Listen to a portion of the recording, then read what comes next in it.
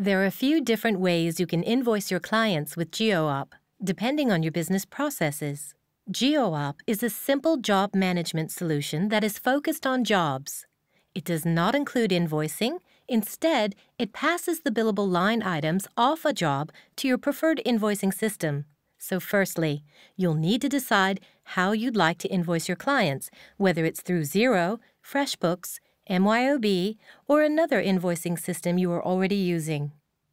To enable an integration, click on the icon of your chosen service below. For this demo, we have chosen Xero. We simply click on the Xero icon and check the box to enable Xero. When we save this, it will then take us through to our Xero login, where we associate it with the Xero account we want integrated. It's as easy as that. With Xero, you can also import in your parts and clients to help with the GeoOp setup. Each integration differs slightly, but they are all easy to implement. You can invoice from any device you use GeoOp on. To invoice on the smartphone or tablet device, you go into the job you want to invoice for. You add on the actuals for the charges and parts you would like to invoice for, if they haven't been added already, by clicking on the plus button on the top right and selecting the time and parts. Here, we're going to add on a call-out fee and some joint sealant and a valve. These time and part charges can be synced across from integrations or importing into GeoOp for greater quoting and invoicing efficiency. Make sure the charges you want invoiced are indicated as being billable. Once you have the appropriate charges stacked up, go to the Create Document button and click on Invoice. In this case, we are integrating with Xero Accounting System. Clicking on Invoice sends the line items that we have marked as billable through to the accounting system, where it will complete all the tax calculations and general ledger updates. It then sends a PDF of the invoice straight back to GeoOp and automatically attaches it to the job.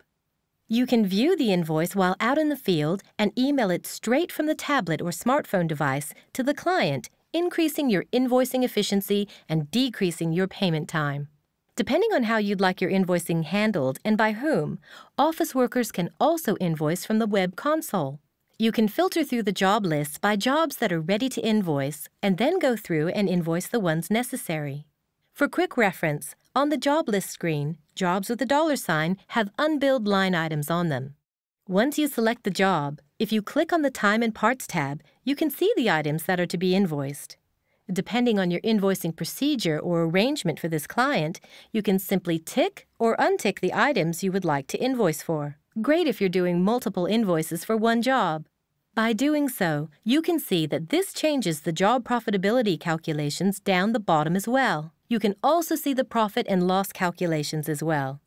Again, as we are invoicing with Xero, you can choose to create a draft or approved invoice. Once we select to invoice for the job on any device, the invoice will be attached to the job as a PDF document, so you can always access it from any device you use GeoOp with. If we go back to the Time and Parts tab, you can also see that these items are now static and indicated as being invoiced, so they can't be re-invoiced. We've just invoiced a single job. However, we can also bulk invoice with GeoOp.